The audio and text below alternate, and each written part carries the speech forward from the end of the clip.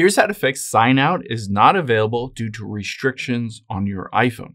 Now let's head into your settings here. And you might be trying to sign out of your Apple ID or iCloud. So let's tap on your name at the very top. You can see if I scroll down, it has that sign out button, but it's grayed out. And it says sign out. Oh, let me go back here. Sign out is not available due to restrictions, but it doesn't really clarify what those restrictions are and why I can't sign out. Almost always the culprit is one of two things that I'll walk you through. The first one is, let's go back to the very beginning and just scroll down, and you're gonna look for screen time here. So tap on screen time. Now you might not have known, but you might have set up screen time and a screen time passcode. So let's scroll down here. The very first thing we'll do is tap on where it says content and privacy restrictions. From here, you want to toggle this off because essentially it could be restricting your ability to use your phone, but you might have a passcode associated with that screen time.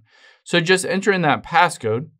Keep in mind, if you don't know what that passcode is, you can always reset it using your Apple ID, just basically entering your Apple ID password by tapping forgot password. Now let's go back because that's not the only thing we're gonna do here. At the very bottom, you can see it says turn off app and website activity. We're gonna tap on that and tap turn off. And then the last thing that we will do is we're gonna hit where it says change screen time passcode, and we're gonna choose to turn off the screen time passcode. So hit turn off. Again, it's gonna ask you for that passcode. So I'm just gonna enter in my passcode. You can always hit the forgot passcode if you don't necessarily know it. Now let's go back out of here to the very beginning and tap on the name at the top. If I scroll down, you can see now it has the red sign out button. It no longer says that. Now keep in mind, if it does still say that you can't sign out, it could be an issue on Apple's side themselves. So you can always open up a web browser here and you can type in Apple system status here, and then go to support system status.